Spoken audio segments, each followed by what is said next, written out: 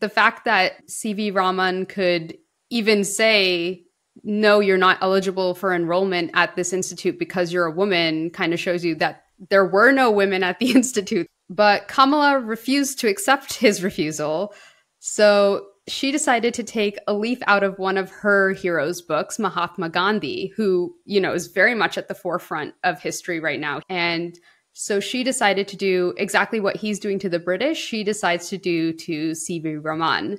And she staged what's called a satyagraha, which is a peaceful protest, basically.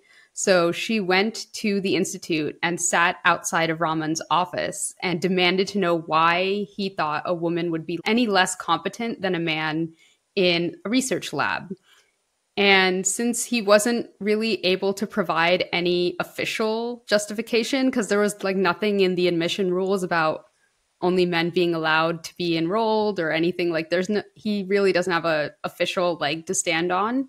He eventually granted her permission to enroll in the institute, but he had some conditions.